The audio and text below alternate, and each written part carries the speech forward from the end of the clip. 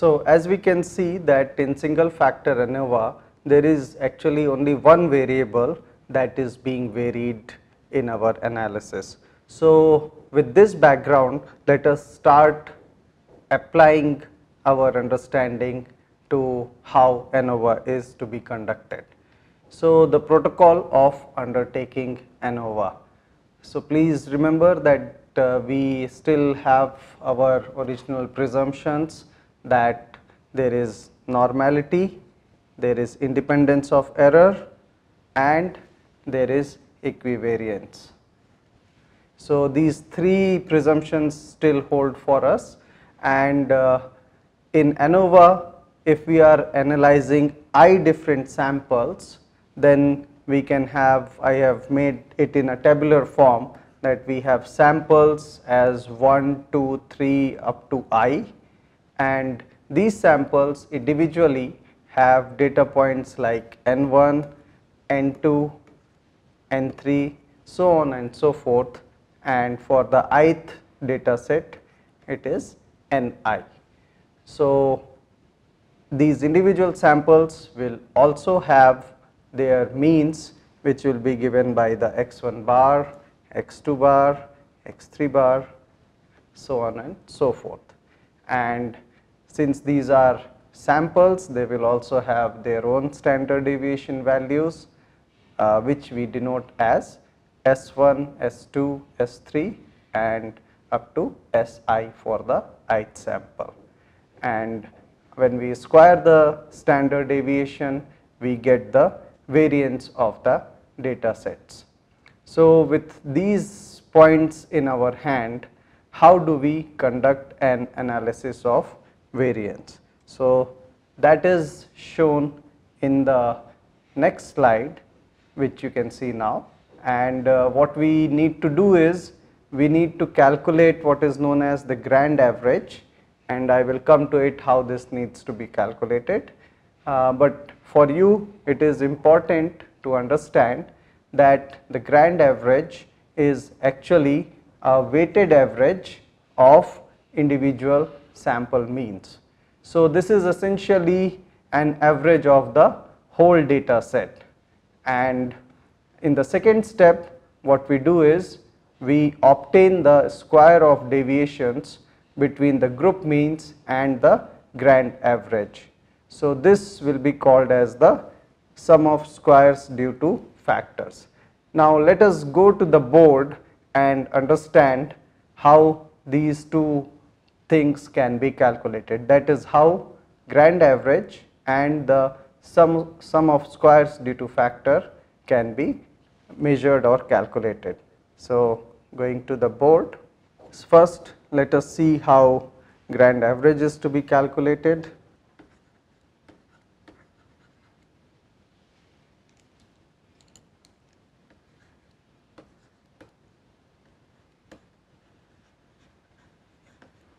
So we denote the grand average by the symbol x double bar to indicate that it is the grand average, and as we mentioned that x double bar will be a weighted average of the individual means.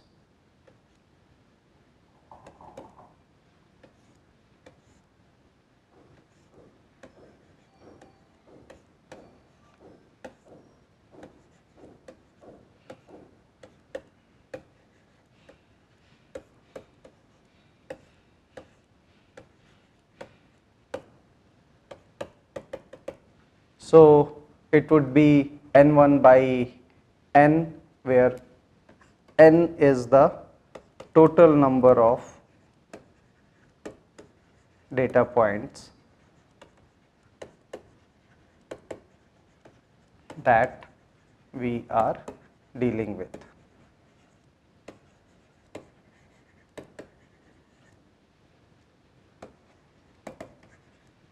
So we keep doing this. So as you can see that each of these are weighted average, weighted in terms of the number of data points within individual samples.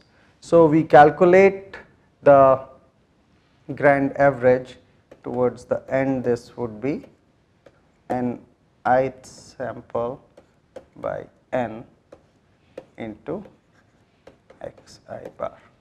So, with this way we calculate our grand average, and the second part was the sum of squares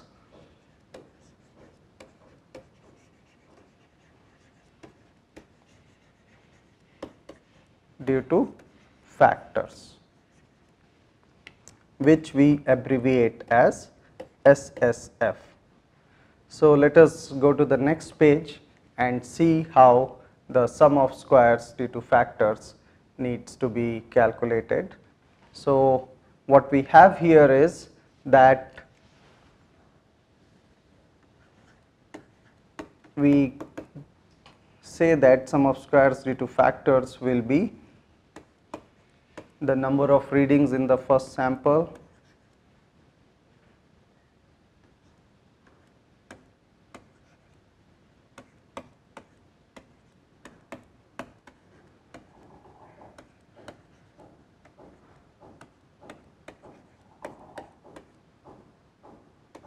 So, please note that it is a square factor. So, each of the terms will be squared here.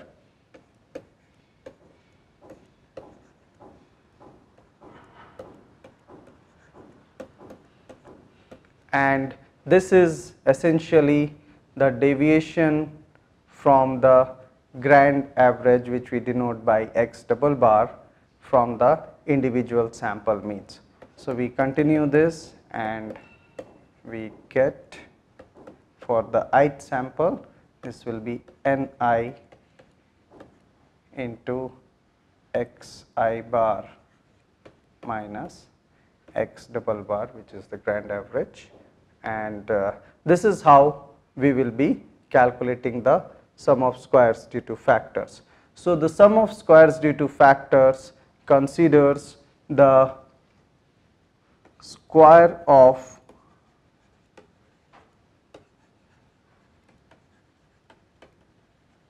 deviations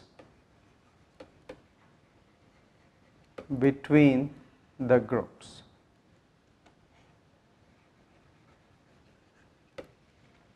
So, please keep this in mind, and for sum of squares due to factors we will have the degrees of freedom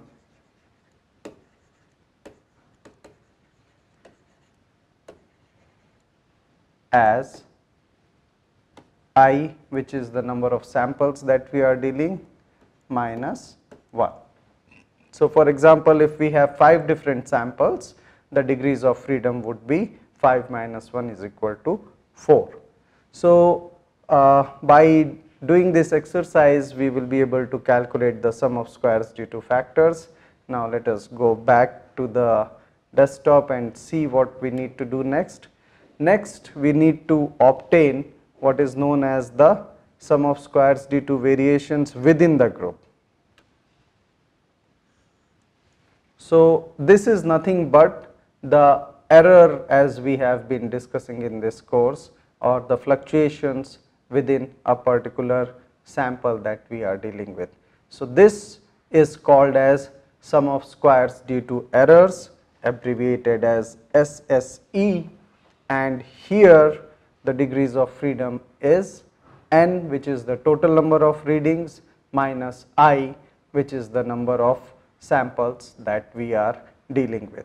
So, let us look at how the sum of squares due to errors is calculated.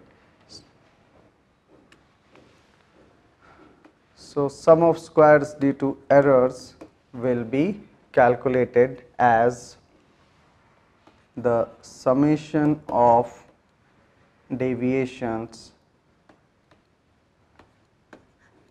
in the first group from the mean value of the sample 1 squared, because it is a squared term here and this continues.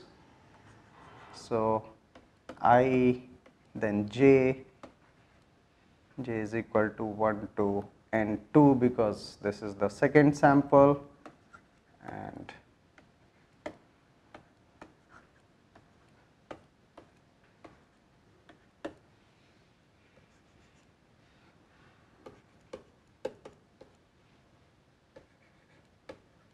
for the third sample similarly we will have x3k minus x3 bar squared, so on and so forth, and finally we will have it for our ith sample. Let us call it y is equal to 1 to ni into summated as iy minus xi bar. So, we calculate the individual deviations or errors in our individual samples and summate the square of it. So, from that we will get the sum of squares due to errors, and as I already mentioned, the degrees of freedom here for sum of squares due to errors is nothing but the total number of readings n minus I, which is the number of samples that we are dealing with. So, let me rewrite this.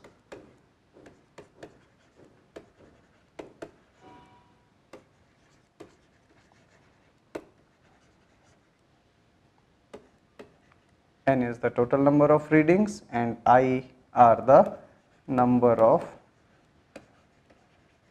data sets or samples present or being compared. So, we calculate the sum of squares due to errors, then in the next step we calculate the mean square values. So, let us again go back to the desktop, and what we see here is that after we calculate the sum of squares due to factors and sum of square due to errors, we can calculate the mean square factor, which is nothing but the sum of square due to factors divided by the degrees of freedom for the SSF. And in between we have also seen that there is a term which is known as sum of squares due to total, which is essentially the total sum of squares and nothing but the sum of squares due to factors plus the sum of squares due to errors. And since it is a total of all the data set or the data points that we are dealing with, for this the degrees of freedom is nothing but n minus 1, where again n is the total number of data points that we are dealing with. So, it is important to note here that the mean square factor, which we denote or abbreviate as MSF, is an estimate of variance that comes due to the errors within the samples plus the variance between the groups. So, as I have been emphasizing that in analysis of variance we will be comparing these two things, that is the errors within the sample versus the errors between the samples. So, MSF or the mean square factor takes into account both the variances coming from the error plus the variance coming from the between the groups. So, which we have denoted as sigma E square, which is the variance due to errors, plus sigma F square, which is the variance due to the factor under consideration. Now, let us see that how do we calculate the mean square error. It is again very straightforward, that you have the SSE, which is the sum of squares due to errors, divided by the degrees of freedom for the sum of squares due to errors, which is n minus 1. So, As discussed previously, the mean square error, which we abbreviate as MSE, estimates only the variance due to the errors present within a particular sample. That is, it is nothing but the sigma E squared value. Now, when we have MSF and MSE calculated, we will then use these terms to calculate what is our F test value, which is nothing but a ratio of MSF and MSE. And then, as previously, we will be comparing it with a particular critical value of F, which will tell us whether the null hypothesis holds here or not. So, what we have to do after we have performed our ANOVA analysis is to prepare what is known as a ANOVA table, where we summarize our calculations based on the source of variation, which is in the case of factor effect between the groups, and also the variation that is present within a group, which is called as the error effect. And then we, in the next column, we tabulate the sum of squares. So, for the factor effect, this would be sum of squares due to factors, and for the error effect, this will be sum of squares due to errors. And then obviously, when we total both of these, when we add both of these, we get the sum of squares due to total. And as we discussed in the previous slide, that for sum of squares due to factors, the degrees of freedom is nothing but the number of samples minus 1. Similarly, for sum of squares due to errors, it is the total number of measurements minus the total number of sample sets that we are dealing with, that is n minus I. And for the sum of squares due to total, this is simply n minus 1, where n is the total number of data points that we are dealing with.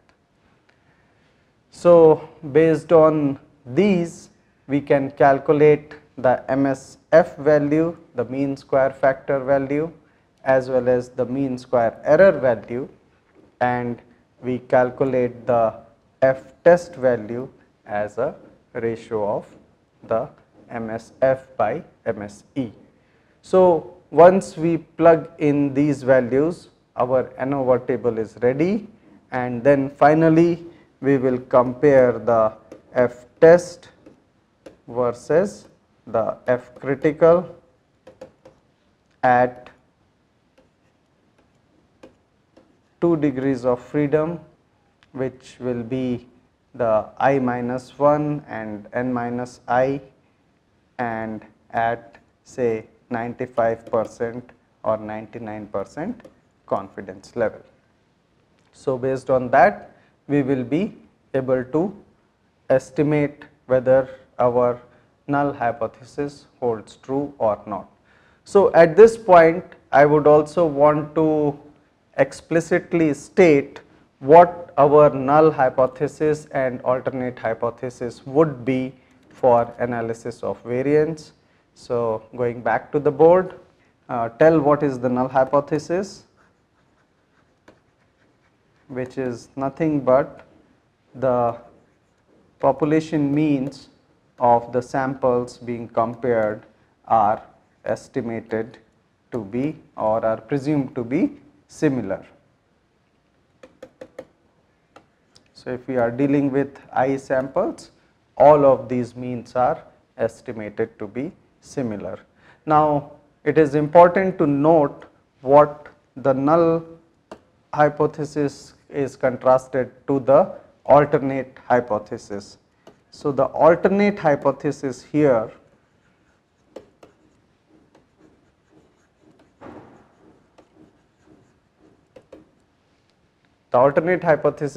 is that any two or more population means are unequal or different at the confidence level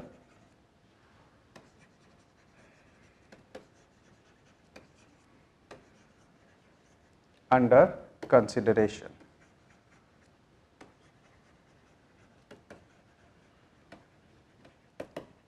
So please note that in analysis of variance, we cannot tell precisely which of the 2 or 3 or n number of samples will have the population means different.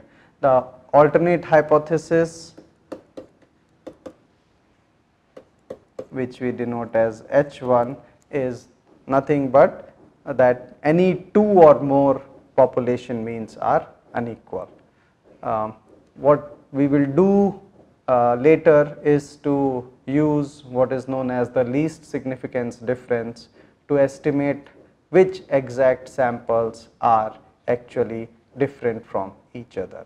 So that would be part of the exercise for the next lecture, but let us continue with applying ANOVA on a real data set.